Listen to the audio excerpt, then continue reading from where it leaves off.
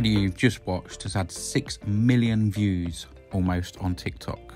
So I thought I'd take this opportunity to tell you exactly what the process was of changing the colour of this radiator and where exactly to buy the correct paint.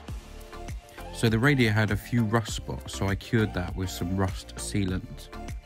Now it's important you use the correct paint for this. So if you're watching on TikTok, underneath my profile picture there is a link, and that link will take you where to purchase this paint. If you're watching on YouTube, I'll pin the link underneath the comment section at the top. When you're spraying, spray, release, and spray, release. So as you can see, these surrounds are back on because I painted these outside. They just clip back on like the top and the 2 sides. But yeah, it come out really well. So the colour does look black on this video, but the actual colour is anthracite. Have fun.